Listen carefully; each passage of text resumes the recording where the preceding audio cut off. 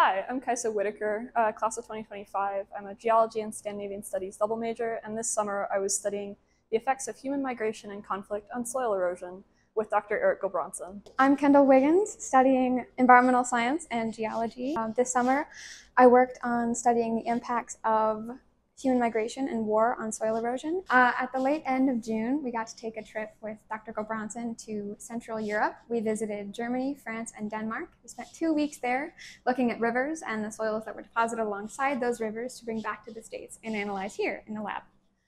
Our soil samples, like this one, tell us where and how much erosion was occurring in the region, which tells us how the war and the resulting human migration impacted the people and the climate of the region.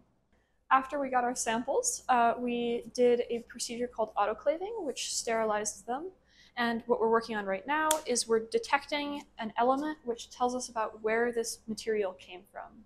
Kaisa and I, earlier in the academic year, both applied for and were eventually awarded research grants that Gustavus gives out to their undergraduate students to facilitate this kind of research. And I feel like I've gained so much invaluable experience with how to conduct research and just how to kind of create a project like that, which I think I will carry with me. This experience has allowed me to build a lot of skills in scientific writing, inquiry, and like lab work that I wouldn't have otherwise gotten to do.